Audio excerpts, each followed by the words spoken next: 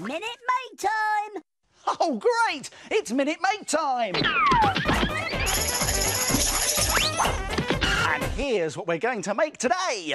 A clacker drum! It's great fun, look!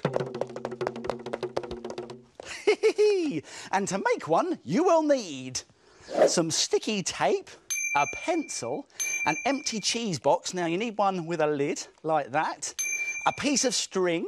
Now, that's got to be twice the length of your cheese box. You need a ball of sticky tack and 2 large beads. Now, do you think it's possible to make this in just 1 minute? No way! I can't believe you're saying that, Tocky. I think I could do it, although I will have to move very quickly. Don't worry, though. I'll remind you how to do it at the end. Let's make it in a minute! Stop the clock! Let's go! Right, let's get our cheese box and a pencil and very carefully push through to make a hole with the pencil. Then get our ball of sticky tack and squidge it in place so the pencil stays firm. Then let's put the lid back on like that and lay our string on top. We can stick that into position with some sticky tape right across the middle. There we go. Now let's get one of our beads and feed it onto one end. There we go. And then tie a knot. There we are. Right, now let's do the same on the other side. There's the other bead, like this. And let's feed it on here.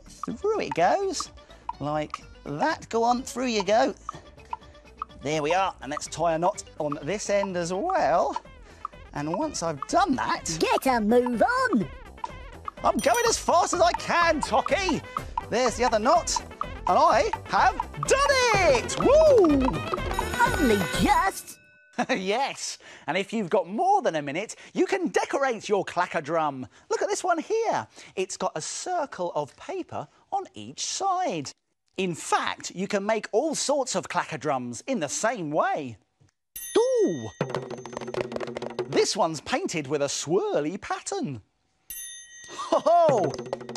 And look at this brightly coloured clacker drum with lots of beads. Clacker drums made in a minute. Why don't you try and make one? Here's a reminder of how to do it. Let's go back to the beginning and take another look. Push a hole in the side of a cheese box with a pencil and hold it steady with sticky tack.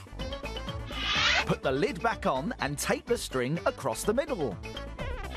Tie a bead to both ends of the string to finish your clacker drum. Why don't you try and make it in a minute?